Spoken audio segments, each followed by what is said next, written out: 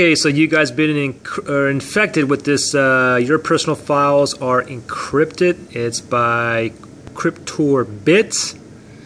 You want to get rid of it. I'm going to show you how to get rid of it the easiest and fastest way, where you don't have to go into your registry and you don't have to download other malicious software to get rid of it. This will actually only work for 80% of you. If this does not work, then you're going to have to go into the registry.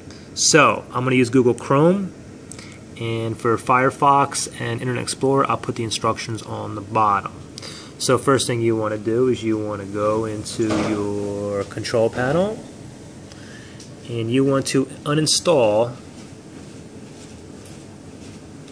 anything to do with Cryptorbit. So look in here, what you can do is you can type in Cryptorbit up here, or you can up here, you can do a search, look for it here, or you can do it manually, look for here. If you find it in here, uninstall it.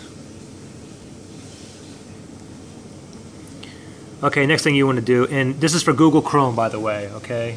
Like I said, Firefox and Internet Explorer will be on the instructions on the bottom in the description. Okay, next thing you want to do. First thing, of course, go to Control Panel, uninstall it. Second thing is, you want to go to your Google Chrome, you want to go to your menu toolbar here.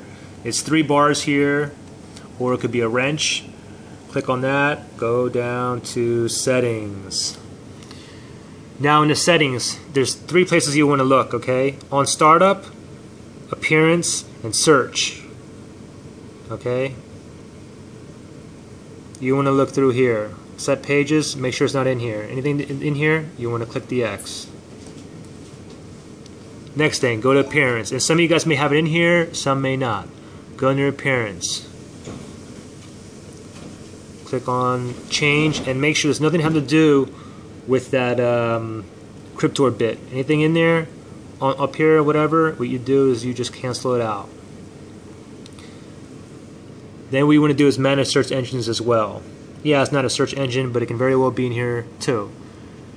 Go in here, if you find it, highlight it, click the X to delete, and then you click on Done down here.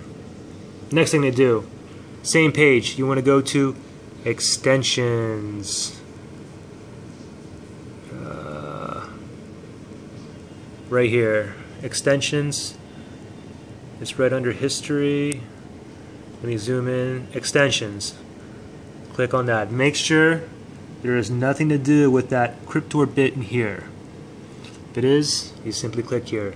Delete it. And that should be it. 80% of you guys will have this gone forever. If not, comment on the bottom, and there's other ways you can do it. So you can go into the registry, the Windows system configuration files, and other ways.